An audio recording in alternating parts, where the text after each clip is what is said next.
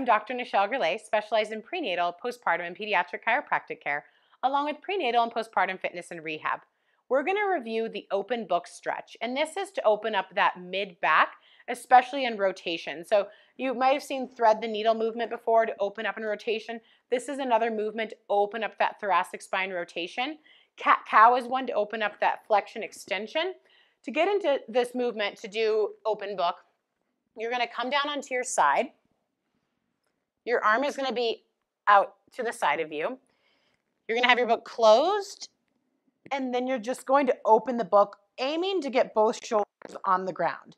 If you can't and you're up here, that's not a problem. Just rest there for a moment to get a little bit of a stretch, and then come back and close the book.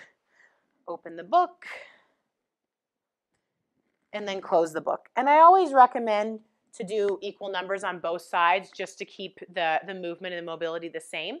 Again, that's open book, working on thoracic rotation.